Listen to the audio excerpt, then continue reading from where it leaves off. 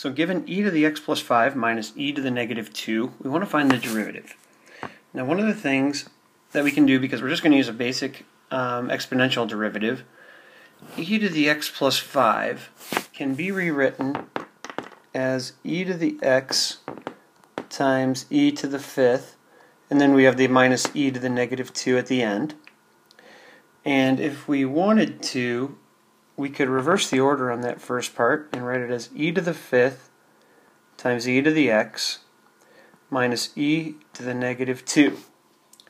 Now from what we know at this point of derivative rules, this e to the fifth here is just a constant. So we have a constant times a function, which means that we're just going to take the derivative of the function and then have the constant in our derivative.